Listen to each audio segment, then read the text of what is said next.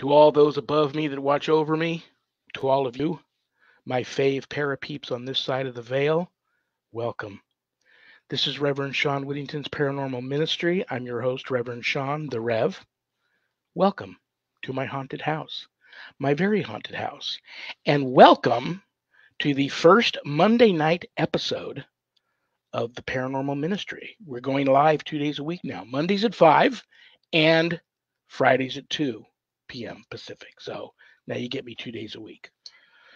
So thank you all very much for being here. I don't have a show without each and every one of you. So God bless you all. You're all on the prayer list. And I know that you all tuned in for my guest tonight. And she's phenomenal. And if you don't already know her and love her, by the time the show's over with, you're going to love her. So I will get to her ASAP. Let's do the prayer urn.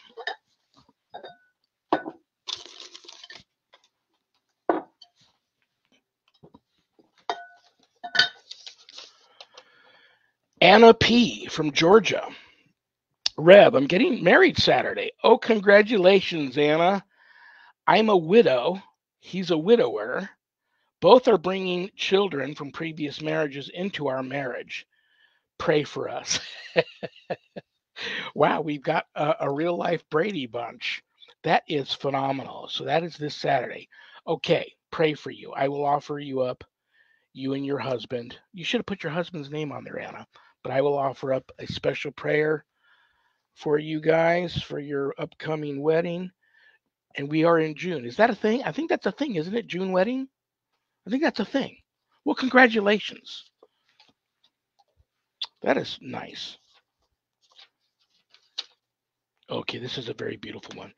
Brothers and sisters, my paranormal ministry family, for Anna and her husband and her children and their new adventure, I would like you all to add some positive vibe and some love and light to this prayer. So just when I'm praying it, just reach out, touch your computer screen, close your eyes, bow your head. In the name of the Father, and of the Son, and the Holy Spirit. Amen.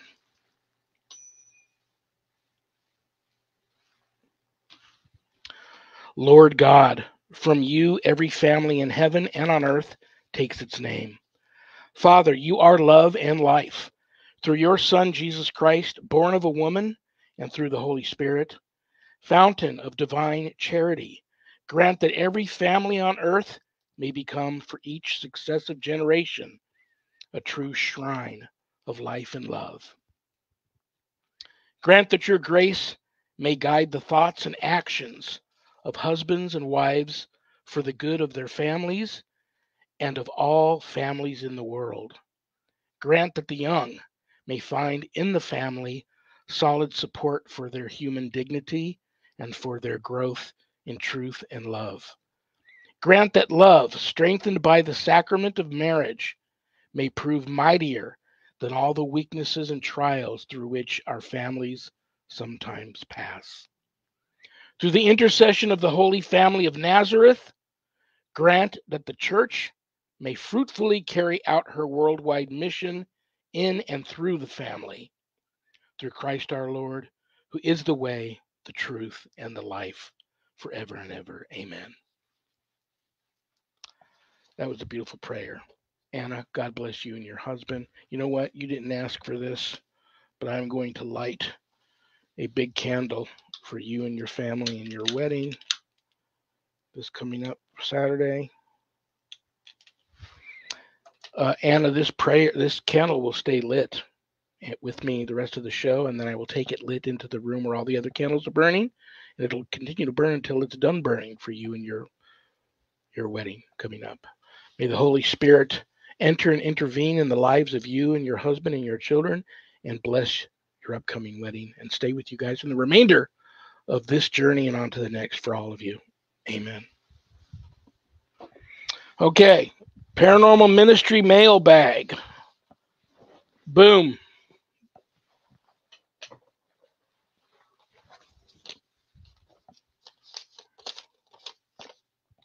Lisa J. from Las Vegas. Hey, I'm in Las Vegas. Moved into a haunted home. What are ghosts? And what's the difference between ghosts and demons? You know what? I think I'm going to save this question and even ask it of my guest tonight, because this is right up her alley. But I will give you the quick and short answer all into one from me real quick. Uh, my mother always told me ghosts are just people without a body any longer. Nothing to be afraid of. If one appears to you, it either has a message or it needs your help. If you can help it, fine. If you can't, that's okay. Let it know you can't. If it's got a message for you after you receive its message, if you're freaked out by ghosts, you just tell it, listen, you're freaking me out. Don't appear to me any longer, but I pray for you. Go to heaven. Um, Demons. The difference between a haunt and an infestation of the demonic is life and death. They are there to kill you. If you suspect you have malevolent forces in your home, get help. Get in touch with local clergy and get some help. But I'm going to ask my great guest to comment on that too. Anything you want to know about my wife and I and our ministry work, go to our website, www.ghost-b-gone.biz, the ministry. If you go there, remember that my wife and I don't charge for our ministry work, helping people with their paranormal issues. So I know times are tough, brothers and sisters, but if you notice the donate button and you're able to do so, click on it and send in a small donation. I promise you it'll be appreciated from the bottom of our hearts, and trust me, we will put it to good use. In addition to being an ordained exorcist, I'm also a spiritual advisor. So there's an area there where you can make an appointment with me to speak with me about spiritual issues that you may be having, not attached to the paranormal. But don't leave the website without navigating over to the page called the WSE course/book. On that page, you'll find my new haunted autobiography, God, Ghosts, and the Paranormal Ministry. And I quote, scariest book I ever published. That was Annette Munich, owner of Stellium Books, my publisher. But don't let that scare you off of purchasing a copy. The good thing about the book is part of the proceeds of every sale of every copy of my book goes to support stjude.org, St. Jude's Children's Research Hospital, Nevada, and the ASPCA. So you get to help the animals a little bit. And if there was ever a better time to get the book, it's now, because ta-da, there is going to be a God, Ghosts, and the Paranormal Ministry 2 Chronicles of an American Exorcist book coming out summer 2022. So now you can get this, the first one, catch up, and I do update in the second book some of the stories that I left kind of open-ended in the first book. You can get the book a little less expensive at Amazon. You can also get an autographed copy enclosed in a house blessing kit on the website. Scroll a little further down and you'll see the Worldwide Society of Exorcists, which I am a founding member. I'm the instructor, I offer a college-level online course, Introduction to Spiritual Warfare, through the WSC. And this is the course for all of you true warriors for Christ out there that feel a calling and a longing to want to have more knowledge when it comes to drawing your line in the sand, circling the wagons, making a stand, putting up a good fight against, God forbid, true evil if it ever comes calling. That's the course for you. You can enroll in the course there at the website, but if you'd like more information on the course before making that type of commitment, there's a Worldwide Society of Exorcists Facebook page, or call me, send me a message. We can talk about the course. Make sure it's a right move for you. Most importantly, please keep all of my former, current, and future students in your prayers. Thank you very much. Okay, the reason why you all tuned in here. I love her. I respect her. She's one of the most knowledgeable paranormal authorities that I know on all things paranormal. An experiencer, an elite paranormal investigator, a psychic, an author. Man, she's written some awesome books. She's the creator of ghosthuntingtheories.com, the blog. I believe she'll tell you all about it, but I like number 1 or number 2 in the world blog, number 8 paranormal blog, or she'll tell you. But I mean, it's a very popular blog. It's an awesome blog. I'm there all the time. She just recently published a couple of phenomenal articles on there that I read over the past couple of days. So, without further ado, brothers and sisters, please welcome to the show the one and only Sharon Day. Hi. Sharon. Yeah. I love you. I'm so happy to see I know. you. It just reminds me of those Octobers when we would be hosting shows and just bouncing off each other. Listen, I know you're one of the busiest people on the planet. In addition to all the other things people know that you do, there's things behind the scenes that people don't know that you do. And I know we can't talk about it. You're screenwriting for a production company and lots of good things coming down the pike with all of that. But I want to address something right off the bat because there's people tuning in tonight that love you, that are fans and followers of yours, that know that you've kind of had a little bit of a rocky roller coaster of a ride of life here recently. And I'm just going to throw it out at you. I had a brother-in-law with Bell's palsy. I have friends who have it. I have a couple of childhood friends I've known all my life struggling with it. And some of your fans and followers who also have it have reached out and they're looking forward to hearing from you tonight because you handled getting that like the champion that I knew you are. And you're conquering it like no one that I know. And I know people now that are in such deep depression over it. People want to hear from you how you handled it the way you did, and if you have any advice for some people out there that may be suffering. Oh, sure. I'm just about to make the 1 year mark. I was bilateral. One side went out in last June, and the other side 2 months later. So I had a weak side trying to help the other side that just went down. And it's been very slow. The lips are still having a lot of trouble. Raising the eyebrow on one side is difficult. The eyes still want to water and stuff. People with Bell's understand what you're up against. Now, a great majority of people that get it, it's an inflammation of the nerves, the facial nerves that lead into your face from the cranial nerve. And it can be caused, what they believe is usually a virus. And in my case, I had a cold sore on one side. That side went down. 2 months later, I had a cold sore on the other side, and the other side went down. It doesn't mean having cold sores is always going to cause it, but I also silently had diabetes and didn't know it. So I looked at it as a warning sign. It was telling me, Sharon, your immune system's not working. And I sought the right help to be sure that I got myself in a healthy regimen. I lost 40 pounds. Wow. Yeah. And just like and you didn't have 40 pounds to lose. I don't look like it. I carry my weight well. I'm kind of large frame with wide shoulders, so I can hide weight really well. But on BMI scale, I would have been considered obese. So I did need to lose that. And it did affect my blood pressure and my blood sugar to being normal. So I look at life this way. My favorite saying in the world is there are no obstacles in your path. The obstacles are the path.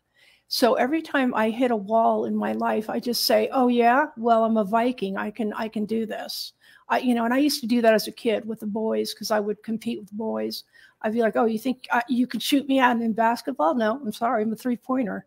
So I just decided first educate yourself, learn everything you can about it. Your doctor's probably going to tell you, here's our standard way that we treat it. And they still really don't understand. It heals on its own in almost all cases. Some people are left with a little bit of residual. I refuse to have any residual. So I am monitoring myself where I actually videotape and photograph myself weekly to see what changes there are. Because when you're having it, you don't see the changes, but it becomes apparent, yes, you are getting better. It meant a lot of stress reduction and a lot of facial massage really, really helped a lot. But on ghosthuntingtheories.com, you'll find an article about Bell's palsy there. And it's my ongoing diary of how it's been going for me. And I encourage people, if you're having trouble with it and you really need a perspective or you need somebody to hold your hand or tell you this is normal or whatever, my email is ghosthuntingtheories@gmail.com. Just contact me. I think no one should go through this alone. Oh my gosh. As you were talking, you were giving me, the goosebumps because it's just, I can feel how much help that is giving to those that need it listening to you. And you are, I know no one like you that tackled this the way that you did. And so that should be Yeah. something that people that are suffering from that should really take note of. What about the What's depression? What did you do about to keep from just going? Well, at first, I kind of handled it by asking for a medication. So I actually got on Zoloft because I just got new health diagnoses, and my whole life just sort of stopped. And I was having trouble eating. I could only do liquids.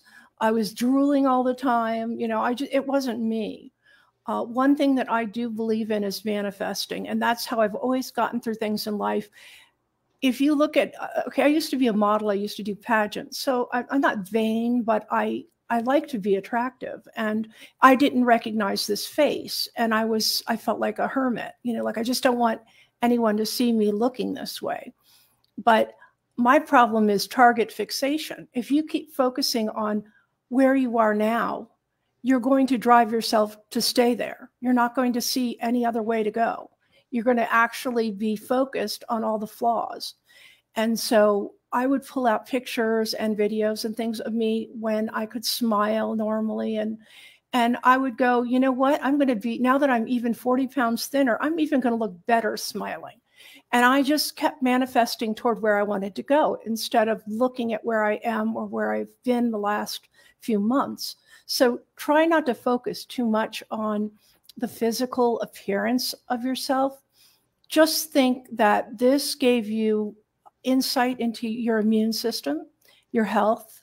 It made you have to slow down and not be so stressful.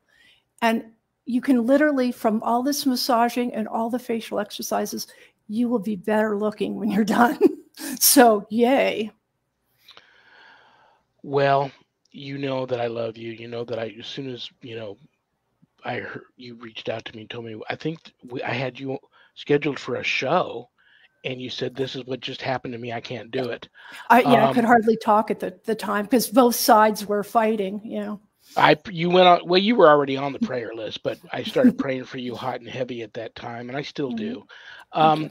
But so what you're saying, though, for some of these people that don't see a light at the end of the tunnel, is there always a light at the end of the tunnel with this, or in some cases, no? Absolutely. I mean, there are some treatments and some surgeries and things they can do, but honestly, you just need to sweat it out.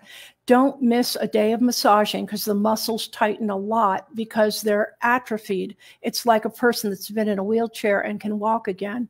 You're going to have to build those muscles up. So you need to do the exercises. You need to do the massages several times a day. You have to be religious about that. But everybody comes around, and a lot of famous people have had it. George Clooney, Angelina Jolie, Roseanne Barr, just a ton of people have had it that are famous and doing just fine, and they're smiling and they're beautiful, and you'd never know they had it. Just manifest. Imagine being even better than you were before. Well, if I was there, I'd give you a big hug and a kiss. You know that. Thank you. I'm proud of you. I'm so proud of you. And you look very pretty today. And to me, Thank you're you. the same old Sharon Day. So, Well, thanks. what else do I want to say to you? You are so active, and it seems like even during all that time when there was probably only you and God know how dark some of the ride was. Mm-hmm. But you seem, I mean, you're always urbexing. You're always out with your other paranormal enthusiasts, urbexing buddies. Doing Mm-hmm. that paranormal investigations. Did that slow you down much, or were you determined it's not going to? I'm still going to do what I love to do and what I'm passionate about. Oh yeah, I think mostly the only thing that gets in the way of that is just the schedule, the things I'm trying to do. I mean, I just had a researcher. He's about 85 years old. He's been researching for over 60 years, but he's such a mountain man hermit that he would go back to his cabins and just dump his souvenirs and things he found and casts of Bigfoot and stuff, just put them in there. And I said, you know what? We really need to archive this. So he came to my house for 2 weeks and We went through archiving and all the photos and all the notes and every detail. I didn't want information like that lost. And in fact, one of the things he found that he showed me photos of, it blew my mind, because it was found in a very hidden cave in the Southwest. It was a set of two, there was 4 different statues, and a little like stone shrine that was set up in the cave. And you could see the cave walls had carvings in it and had been shaped, and it was very purposeful. But what baffled me was these statues. What the heck are they? So my research partner, Dennis Gurn, and I, we went back and forth. And finally, Dennis said, I know where they're from. And I'm like, where? And he said, the Marquesas Islands out in the South Pacific. And I looked at the statues. And this is in Arizona they were found. It was not in Arizona, but in the Southwest. Yeah. Oh, okay. Yeah. And so I'm going, okay, I'm going to try to make sense of this. Because at first I thought, oh, Aztec treasure or something, didn't match up with any of the Aztec stuff. But when you look at the Marquesas Island statues, they're very mysterious. They don't know who carved them. Some of them are giant. Some of them are 6-fingered. But their looks are very, very alien. Big bulbous eyes and long heads. Strange looking, very strange. But these are absolutely identical. And so I looked it up. Marquesas Islands are like 4,000 miles off of Mexico, which means a seafaring people really could have hit Mexico and traveled up, and this could have been one of many places they just stopped and settled in or whatever. But we're going to make an expedition to that cave and document it thoroughly. Do you have a theory, or maybe you might be spot on with an answer already? This is a big find. Mm-hmm. I mean, even though it's not my thing, it's mind-blowing. I know. So why isn't something like that all over the news? Is it because this person that found these statues doesn't own his own television station? I mean, is it something like that? Yeah, I'll be honest. As much as this man has accrued unbelievable evidence, it's very rare he ever sat still long enough because he goes all over the world. He didn't sit still long enough to realize the importance of what he had found. In fact, he just took a photo of it and left. And at the time he was having kidney stones. He said he had to get to the hospital. But,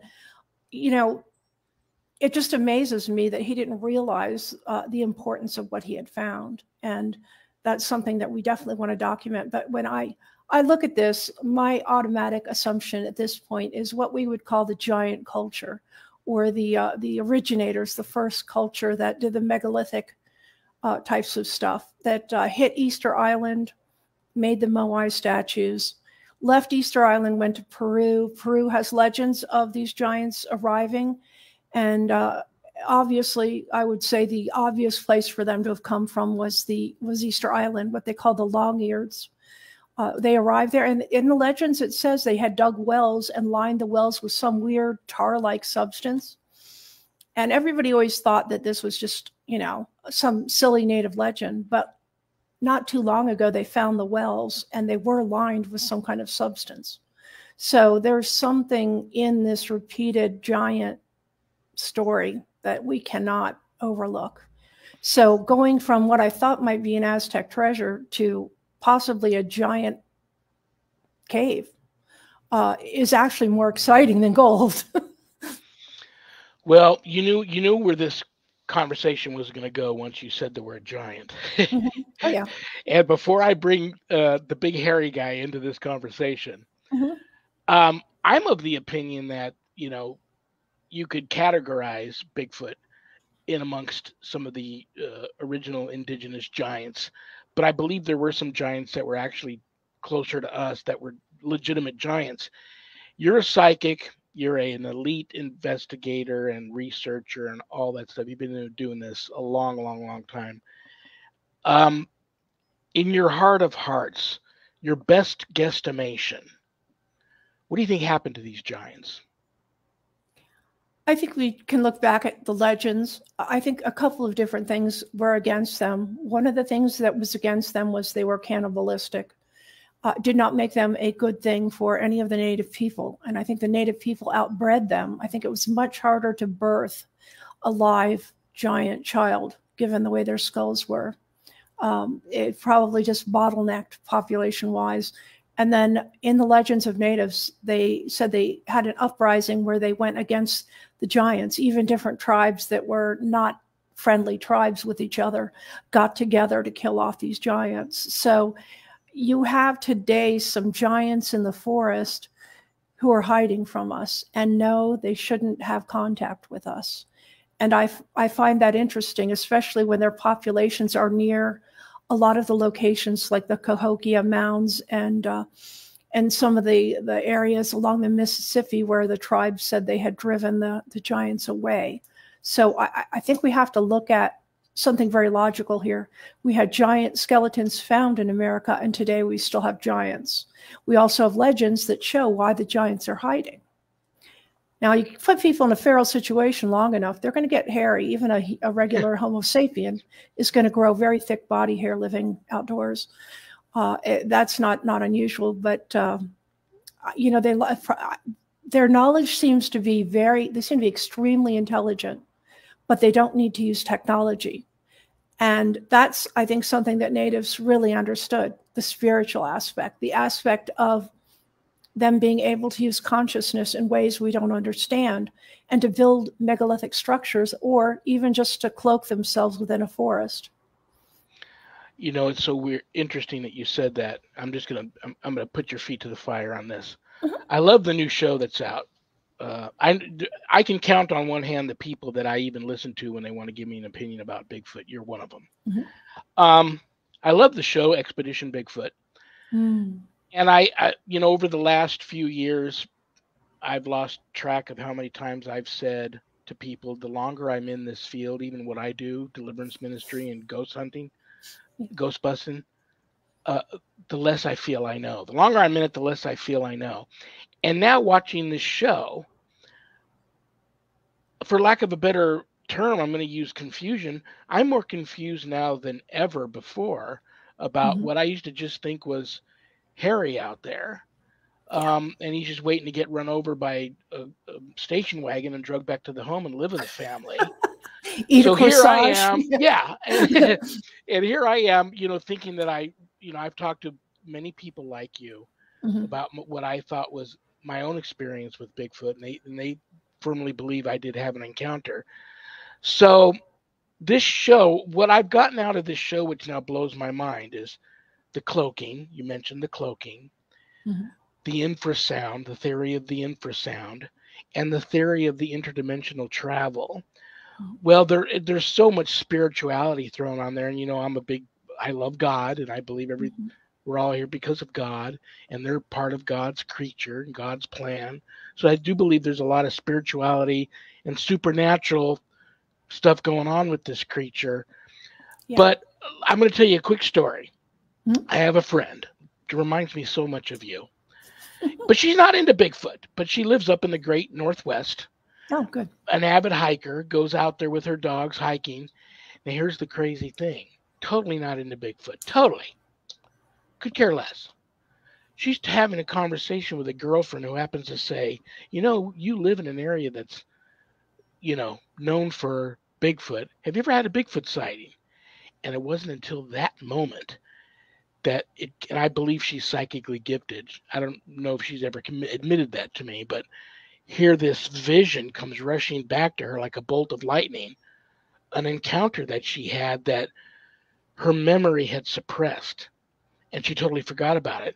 Her and her dogs came upon this Bigfoot crouching on the side of a stream, and it looked up at her, never moved its lips or anything, but she clearly heard this thing tell her, you don't see me, you need to get home, you're tired, you need to get home, you don't see me. Yeah. And that's all she remembered. Even her dogs stopped dead in their tracks.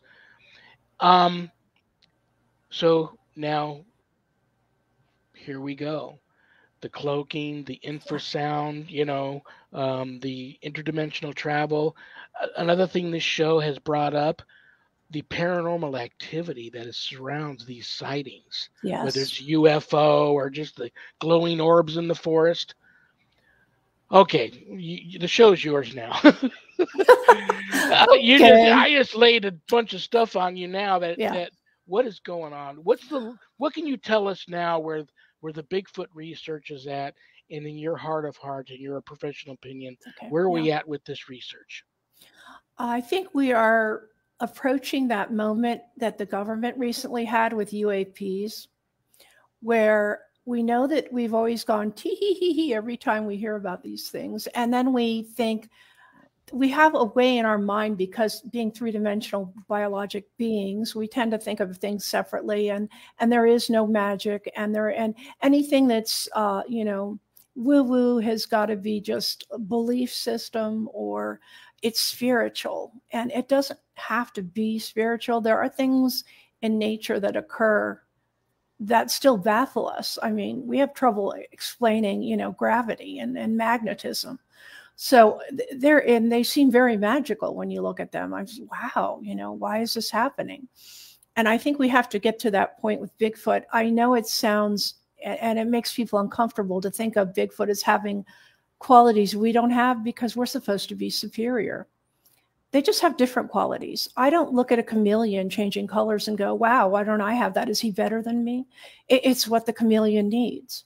And these beings, whether you want to call them Nephilim, that they're, part angelic, and they ride in two worlds. That's a good legend way of saying it. And it's something we need to listen to, because legends have a seed of truth. When you watch, say, The Secret of Skinwalker Ranch, and you see these sort of portal things opening up and things coming in and out of it, we can't deny what we're seeing. We can't deny there's some science behind how this occurs.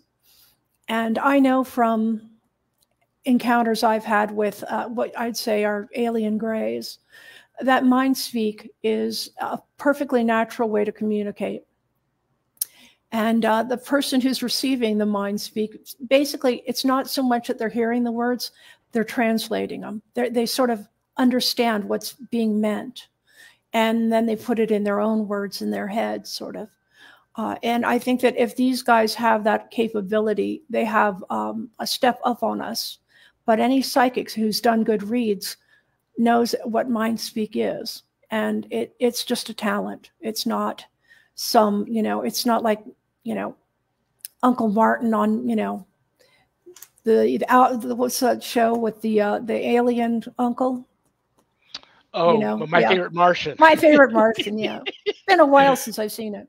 But Yeah. no, I mean, he doesn't have antennae, and, he's not necessarily jumping on UFOs and coming and going, but he does have some abilities that our physics haven't yet explained. And it's going to be something in the quantum realm. You look at our science, and we started out looking at stuff microscopically and going, wow, there's bacteria and viruses. And then, before you know it, we're down to an atomic level. And now we're talking about quantum, and quantum is almost a theoretical explanation for the dance of life. We're getting closer to the source, but we'll never learn anything if we keep going, oh my gosh, I'm not going to admit I believe Bigfoot's interdimensional. Yeah. And that may not be the answer. It may not be. He may not be Nephilim. He may not be Anunnaki or anything else you think he is. He just may have developed or been given or blessed skills that would help his purpose. You're one of the few psychics I know that have actually gone out and I always joke with you and say you went on a date with Bigfoot, but you went out there and you psychically connected with them probably on more times than you've admitted to me. And you said one of the most interesting things about them I'd ever heard anybody say, you said it was like, they're like a Survivor Man met Rain Man. And you gave them a label, something savant. What did you? Well, it was sort of like they were autistic savants in a way. Yes, that's it. They're very OCD about lining things up. And the way that they keep memories is like they make a sound. And when they make that sound, everybody in their clan, their tribe, whatever you want to call it, they all have the same recall memory from that sound. And they're just very right-brained type of beings, but they also have a very different visual field than ours. They definitely were built for and meant for nighttime. And the way they see things in the daytime is so bright and so acute. It reminds me of what people explain with near-death experiences when they go to heaven, and the colors are colors we don't have, and they have like a life in them. They literally can see the life force in the things around them. So in a weird way, if you want to be simplistic, it's like they do have one foot in the angelic and one foot on the earth, because they do see things in a dimension we don't see. Wow. Yeah. Okay. I'm going to throw another weird question at you that you probably didn't expect coming, and it's only because I had several people ask me to ask you. Okay. And you can say, no, well, I'm not ready to comment on that right now. Once upon a time, everybody said, oh my gosh, if there was ever two people that more deserved to be together, it was Sharon and Denny. And then there was some weirdness there for a little bit. And now people want to know, we know Denny's around, and everybody's yeah. Go to Denny's. No, not the Denny's you eat at. Dennis. I love him. Tell him I said hi. Oh, good. Yeah, he loves you too. He wants to be back on again, so we've got to get that going. Yeah, I wanted to get this one out of the way with you, make sure you're okay, and then I got to get you guys back on. I think I'm already booking for September of this year, and I know that gives you the whole. You're very active in the summer. That gives you and him, and I know you got some exploring scheduled with him and other investigators and researchers. I figured you're going to have a plethora of stuff to lay on us. Probably in September, and that's your. Seriously, yeah. In fact, I just painted the walls in the office room here. This is a house that we're getting together, and we're setting up this office to make it an ideal place to go through mysteries that would blow the mind. We have a lot of things we want to reveal, we want to film, we want to follow up on, but no, Dennis and I are tight. Yeah. Well, it's funny that I have my. I pull out of my prayer urn a woman that's getting married. Might there be? I don't have a date for you, not yet, but we have to meet certain criteria and all of the things are getting done. But yeah, no, plus I would never get married in the heat. I'm not a June bride. I'm in Phoenix. Is that a thing? I asked it. Yeah. I'm not. I think I've heard that June brides. June wedding. Yeah. It's that and Valentine's Day. They're booked up years ahead. It's hard to get, a venue. Did you hear that now they're getting on? They're getting on the Elvis. Whoever is still in charge of all of that Elvis stuff. Oh, that's right. Yeah, they're cracking down on the Elvis impersonators here in town that marry people because they want a piece of the action. So I don't know how that's going to turn out, but oh wow. Well, my dream wedding is barefoot outdoors, and the theme is romancing the stone. Oh my gosh, that would be beautiful. You know that dance scene they have there in with the cantina with all the lights, the night lights hanging up, and they dance and stuff, and the outfits they're wearing. And then because we're both rock collectors, I would love to do a geode cake or something like that, or a cake with a big emerald on the top. It was so funny that you bring that up. They just had a triple feature, like midnight to 4 to 5 in the morning. They had like the triple feature. They had Romancing the Stone, Jewel of the Nile, and then they went into a movie that is so different for the two of them than the other two. It was where the married couple try to kill each other. Oh, that's right. Oh, yeah. Danny DeVito's in that too. Yeah. Well, anyway, that was so different. I mean, here I watched the two of them all in love in these for 4 hours. Now they're in this movie where they actually do kill each other. Spoiler alert at the end. Yeah, the end. Yeah. But they were War of so the Roses. That's it. They were so magical together as actress and actor, or actors. That those were great movies. But yeah. Okay, where do I want to go now? I want to talk about my guest, or actually the question I pulled out of the mailbag. That was from Lisa J. here in Las Vegas. Moved into a haunted house. What are ghosts, and what's the difference between ghosts and demons? I'm going to throw this out to everybody. www.ghosthuntingtheories.com. It's a blog. You've had it forever. Where is it now on the ranking system? And it's up there. It's in the top 10 on both rankings. Yeah, I think it was Reddit or somebody did the last poll, and it was number 1 for ghost hunting and number 8 for paranormal in the world. Yeah. Great. And you just recently wrote 2. I just wrote it down. I just read it and wrote it down. Understanding Hauntings in the Afterlife. Mm. Phenomenal article. Thank you. I Everybody's think it's one of the most important things I've ever written, I think, just because in there I give you a visual of how it all works, at least the way that I see it. Talk to us about ghosts. And here, Mhm. like I said, I was seeing them when I was very young. My mother, she was the only one I confided in, and she told me she kept it so simple, and I've kept that same approach. Just people without a body anymore. They appear to you. It's Mhm. almost like a blessing. Think of it as a gift. You're not scary, although some spirits can be scary, but it's usually just the antics they might play to Yeah. get attention or the way they appear to you, but not scary. Mhm. But you ask them if they have a message for you, or if they need help with something. If you can help them, great. If you can't, great. If you don't want to see them any longer, be honest with them and tell them. Mhm. So demons, completely different story. Talk to all of the people out there that might be. And now, let me throw this out to everybody else also. And I'm doing this because I know somebody who lives in an area. I mean, she could throw a rock to a nearby Civil War battlefield.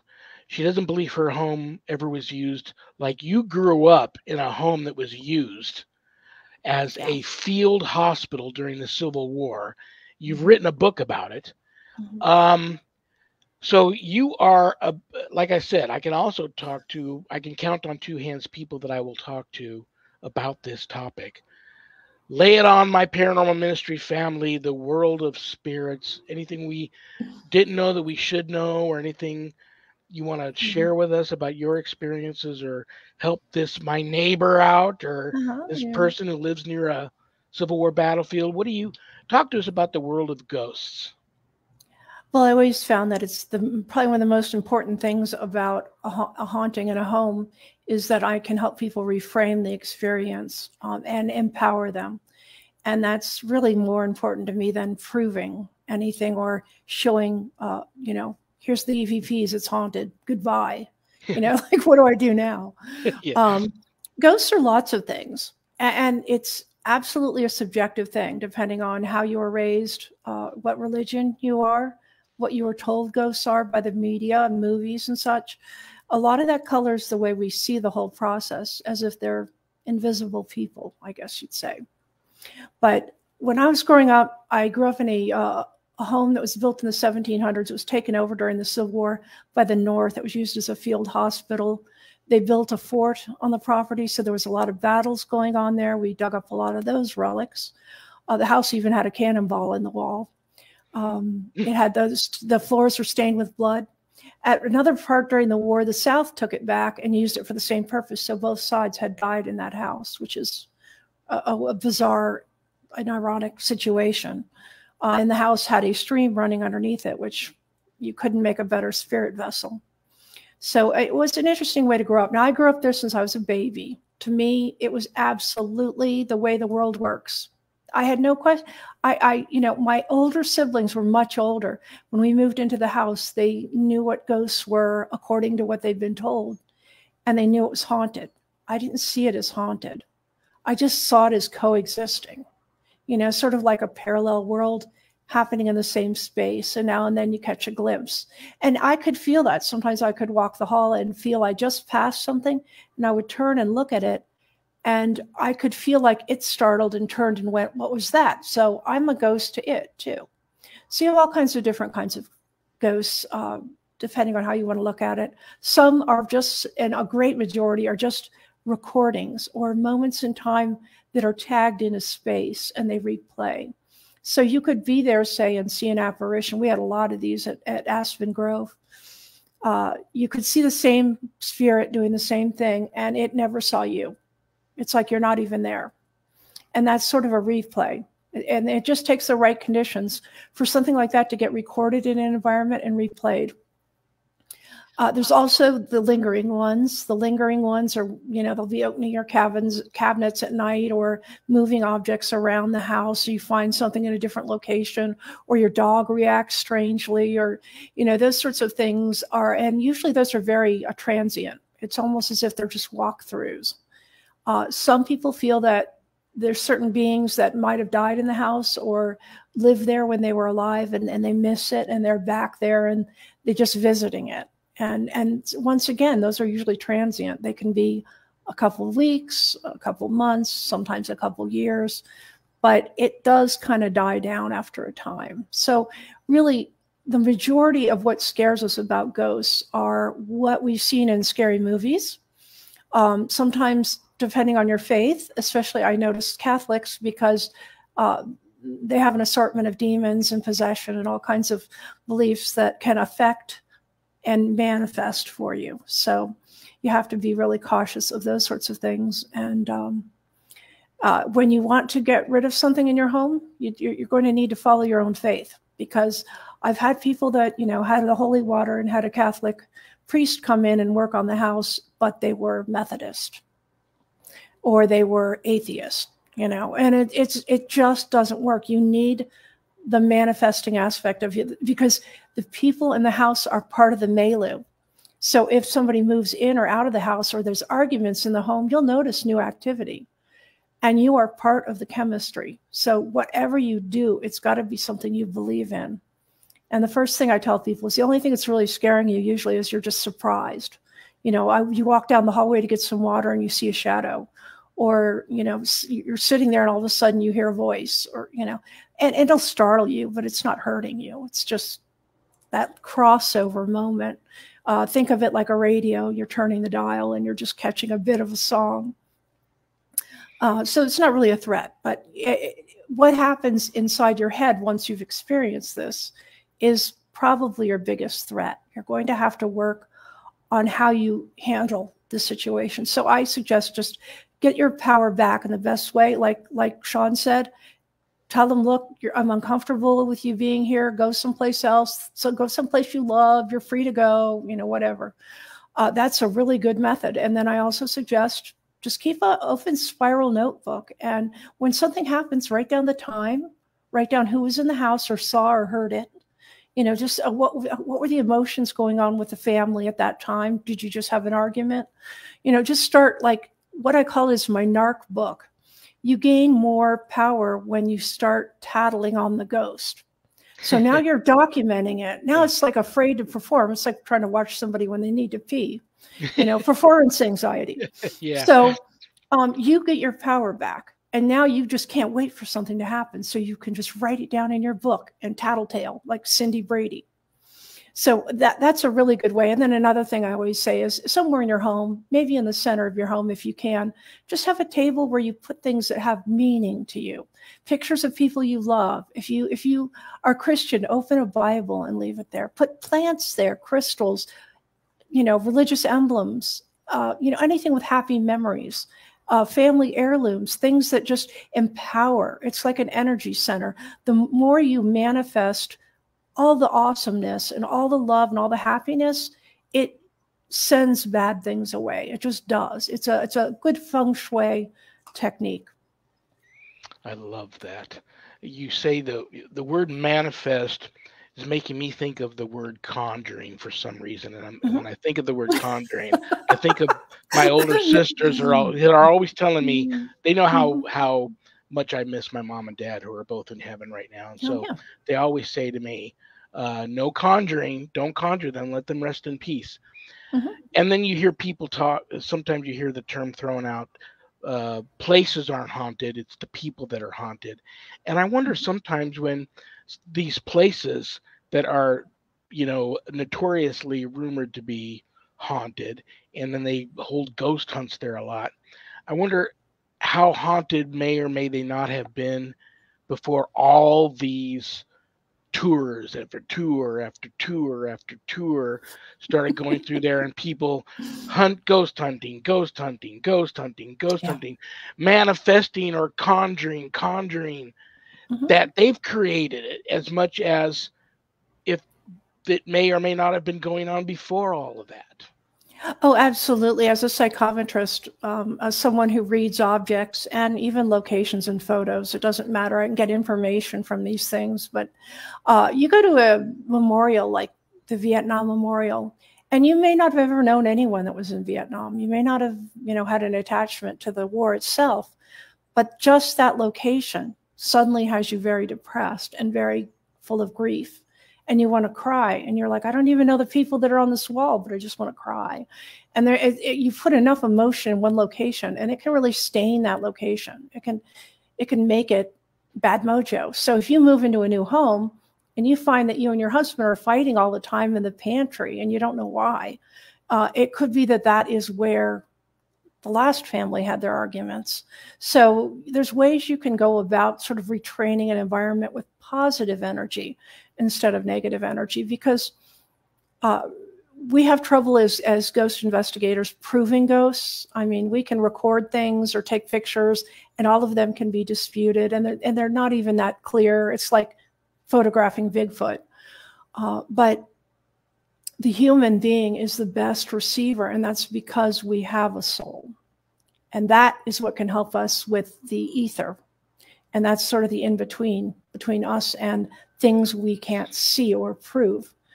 But we can, and psychics use that zone. And eventually, I think science will explain the method of transport of this universal knowledge. Yeah, it's funny you bring that up because we had a smaller version of it touring the country, if you remember back in the day, and it went to Pahrump here. It's about a 45-minute drive to Pahrump from Vegas, and Sharon and I went there to go see the smaller traveling Vietnam Wall, and I actually got hit by a wall. I couldn't approach it because I got to a certain point where I just knew that if I take another step, I'm gonna start bawling like a baby in front of all these people I don't even know. And of course there's people up there sketching names like yes. They're rubbing their family members' names or their friends. Like they would on a tombstone, and it was just I got hit by it and I couldn't get any closer. So I can imagine what going to the one in DC is like. I grew up in the DC area, so I was used to being near memorials and the feelings. One of my favorite memorials for a feeling of absolute awe is the Abraham Lincoln Memorial. Nothing beats it. The collective energy there is, wow. It's like how everybody felt hitting the shore of America and having a chance to do whatever they could do, Yeah. Well, I'm going to feel bad if I don't ask you this question, and we've got a little bit of time left. Okay. We brought up Denny earlier.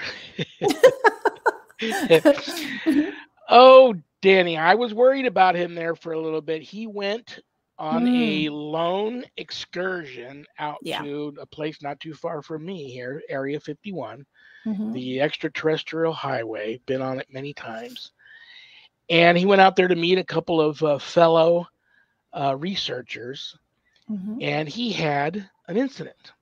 He had a serious incident. It reminded me a lot of the Secret of Skinwalker Ranch, because I think he was hit by microwave. I'm not sure, but he had a few electrical issues with the car, which was a new car, and then the phone wasn't working quite right. And a couple of times we were talking, because he was trying to. I always wanted to go down the ET highway, so he's talking to me live about this as he's driving along. And at one point we tried to talk to each other, and we got an interruption of what sounded like a man in a jet with a helmet screaming. And I just got really annoyed, and I said, "Hey, Area 51, I'm trying to talk to someone, just cut it out." And all of a sudden the phone went dead. So he's driving along, and he gets me back on the phone. He's talking, and he goes, "Oh my God, I can't believe it." And he said, "There's 3 what would be called saucers, metallic saucers in the air, and they're just hovering." And as he went toward them, they just took off like really, really fast. So he pulled over, and he wanted to try to get a 360 with the camera and try to capture anything if they came back, or if he could still catch them.